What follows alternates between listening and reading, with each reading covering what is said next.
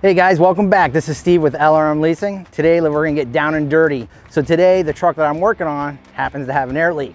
He did go to another shop. They wanted to replace the ABS valve. 90% of the time, that is not the problem. The ABS valve can range $500 to $600, where the quick release valve behind the fifth wheel ranges anywhere between 30 to 50 bucks. How do you replace the quick release valve?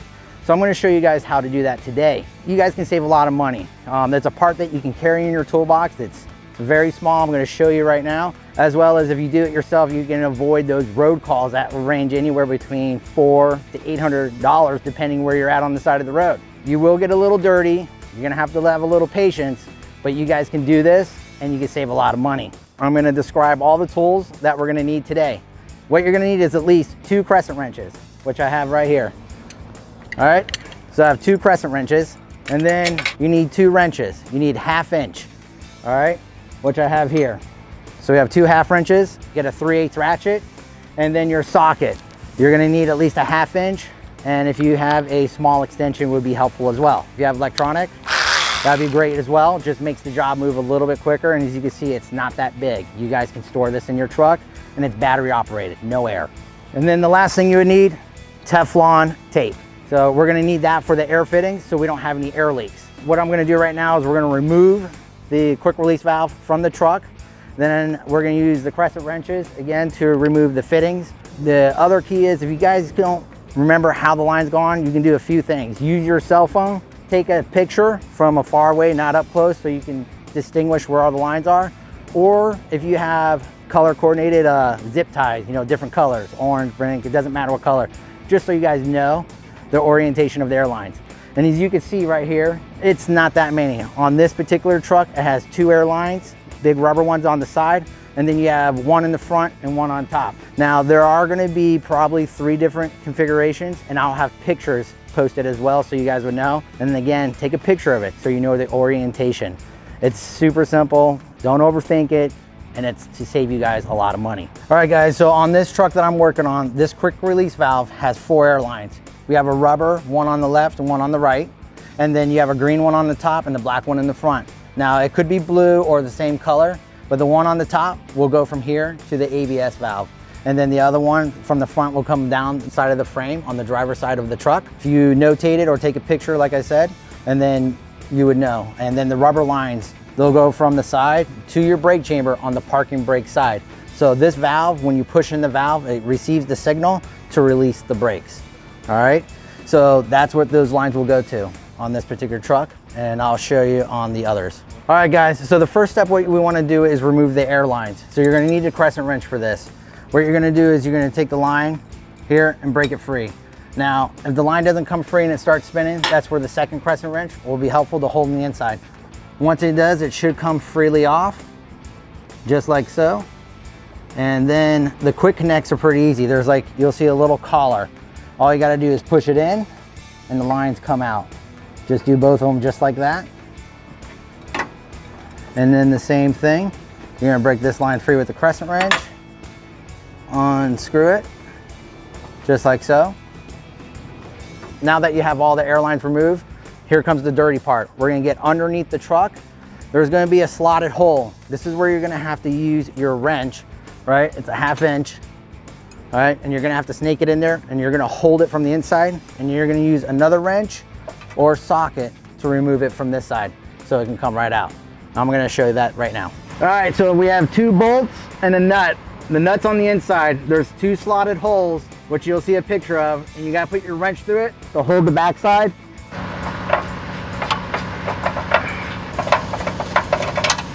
Now we're coming out. All right guys, so as you can see, I got the valve out. And there's 2 bolts, right? You have a bolt and a nut, which takes a 1/2 inch. Now that we have the valve out, what we're gonna do is we're gonna take the fittings off. The fittings should be still reusable. If you want, you can always replace them, but in this case, I'm gonna reuse them. There was nothing wrong with them. And this is where the 2 crescent wrenches will come into play again. As you look here, right there, you'll see that there's a spot where you can put your crescent wrench to hold it from not moving. Next one, apply, just down on it, and just start taking it off. Once you get all the fittings out, you don't have to remember orientation so much because they are all the same size. So that's the good news. Just remember that if you look at this fitting, it's totally different from the others. So you'll have like a flare looking fitting. Those will be on the side. The push-on ones will be one on top and one in the front. So, and I cheated, so I already loosened this one up. We're gonna just move these fittings. And I'm not worried about the push-on fittings because if you notice, they're both exactly the same fitting. All right, just remember where they go, one on top, one in the front. And also follow your pictures and you'll see. Here's my new valve, nice and pretty, not dirty yet by me. It's a Bendix, which I have the box. So this is where we're gonna use our Teflon tape. Around the threads, get it nice and clean. If anything, use a rag, something just to get the debris off. And then once you get it off, grab some Teflon tape so you don't have air escaping between the threads. And what you wanna do that is you wanna do that with every fitting you got. All right, and again, just take your time. Once you get threaded in, hand do it. Because this is a way you can avoid cross threading. And do that for all your fittings. Clean the threads off.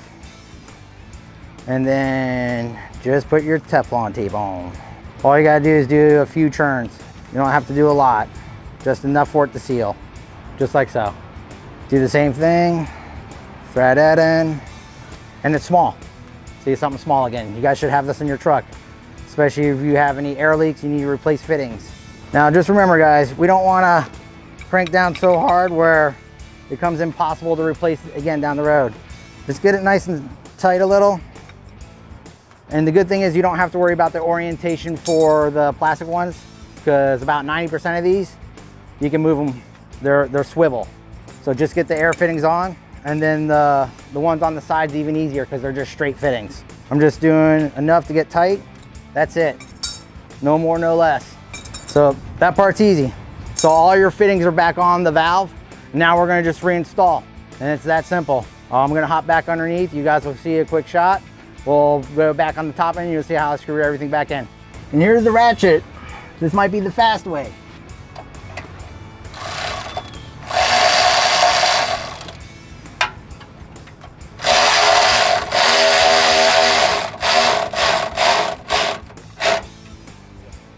All right, so now I have the quick release valve mounted to the frame. Now I'm gonna reconnect the lines. This one's a little bit easier. Let's just say that you guys forgot to mark it or take a picture of it. I want you guys to take a look at the air lines and see how they fell. So you'll see that there's a rubber line on the right and one on the left. And then you'll see the two air lines, the green and the black. And if you look at them, look how they lay. Green on top, black on bottom. There's a good chance, 90% chance that if you do it this way, these two lines, you might have in the right spot. If not, then reverse. But they've been sitting out in the weather for so long, it practically molded the way it should go on. And then two rubber lines, it's the easiest thing. You have one on the right, goes on the right. One on the left, goes on the left. So you really can't make a mistake on this. What I'm gonna do right now is reconnect the lines. And if you could see, I have my fittings orientated in the wrong place. And like I said, they swivel. Just grab it with your fingers and then pull it in the direction that you need it. So first thing is, I'll install the rubber lines. I suggest that you guys do it with your fingers first. This is how you avoid cross-threading the screw. Because if you cross-thread it and it goes at an angle and you step on the release the brakes, you'll hear a gush of air and then you're gonna need a fitting. So my suggestion is you do it finger, put it on by finger tight to get started. It should go on smooth, just like so, and do the same side. And then the only thing you would have to do is take your crescent wrench and snug her up. And that's it. Don't hulk it, just pretty much snug, turn a little. I would say maybe, if anything, a quarter. There you go. She's all snugged up. And then the last thing is the two air lines.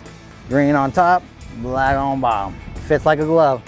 Job is completed. Very simple. Just by learning how to do this will save you guys hundreds of dollars, especially if you're stranded on the side of the road. Like I said, this is one style that I showed you. Now the other style looks exactly like this. There's one port on one side and one on the other. The only difference is that there'll be another brass fitting to connect 4 rubber air lines instead of 2 on this one.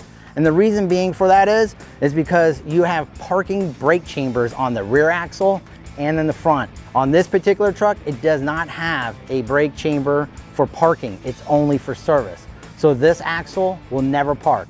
It's free moving until you step on the brake. The third style is it's on the newer trucks, I want to say 18, 19 right now. The only difference is on the side ports. Instead of having one on each side, now there's two. That, and it's the same thing.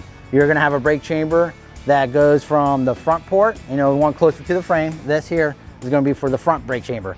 The one towards the back is for the back axle. Same thing on the left and the right. That's the only difference. Same here, you're gonna still have the air fitting in the front and air fitting on the top, and same locations. The only thing they added was brass fitting if they have dual parking brake chambers, or on the newer trucks, which will have an additional port. So you'll have two on the left and two on the right. All right, and remember guys, this was the follow-up from another video that I did for air leaks about this particular valve, and it will show you how to diagnose it. Remember, there's two ways to check. If this front valve is leaking at any time, I would always check by pinching this top air line. If the air goes out, replace this first. Now, if it doesn't happen, and I've seen it where you don't hear an air leak, but the brakes are still applied, let me tell you something, the shop's always gonna say ABS. I want you guys to think about it. $600 or 30 bucks. If anything, I would say, start with the cheapest one first, and 90% of the time, that's the problem. This will save you money. If the technician is adamant about it, just say, hey, it's fine, 30 bucks, I wanna replace this. And if it fixes it, guess what? You saved money. You saved $600 plus that labor, because it's more in depth to replace that valve. So just keep in mind, this is the valve about 90% of the time. Here's a picture of the one I was telling you, same exact valve. The only difference is that they put brass fittings to accommodate for the brake chamber for the rear axle. So you'll have 4 total of rubber air lines, 2 on the left, 2 on the right. And then, like I said, an air supply on the front and 1 on top, exactly the same. So you'll see this style. And again, it's to accommodate the 4 brake chambers on the rear and drive axle. So on this valve, as you can see, this is the newer style, 18 and newer. You'll see that there's 2 ports now instead of the brass fitting T. So you have 2 on this side and 2 on the other side. So 1 on the left, 1 on the right. And then again, the same is still the same. You have a air on the top and an air fitting on the front. So nothing's changed. The only difference is that now you have 2 ports instead of 1 on each side. What you saw today, you got down and dirty, how to replace this quick release valve, leave a comment at the bottom. If you guys want more content, more how to do videos, guys, you gotta subscribe to get that information to you. And if you guys like what you saw today, please pound that like button. I'll see you guys in the next video.